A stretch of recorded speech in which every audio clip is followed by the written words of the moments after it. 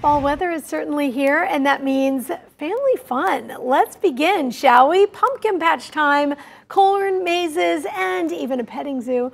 Our Justin Beasley shows us where you can do it all in a safe and fun way.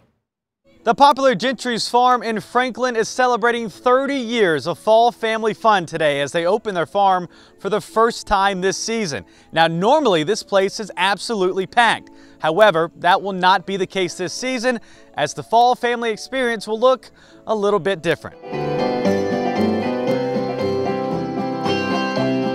We are limiting the number of people that can come in, so we are only doing pre-sale tickets this year, which is it's new for us, but to be honest, it's going very well, and we have enjoyed just seeing who really wants to come out to the farm. We are not doing hay rides, for instance. We just decided that was one thing that just couldn't quite control the social distancing and that type of thing.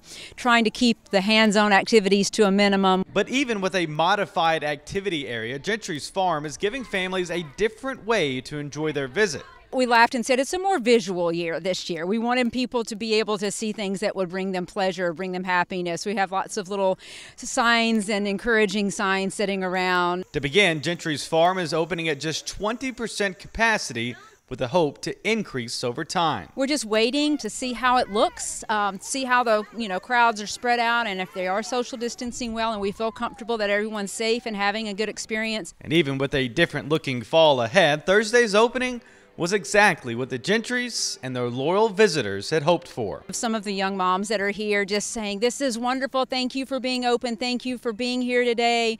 This just brings back a piece of normalcy, as you said. Just we feel like maybe we're seeing a glimpse of hope for the future. As long as we get good feedback, we may go up on those numbers. In Franklin, I'm Justin Beasley, News 4 Nashville.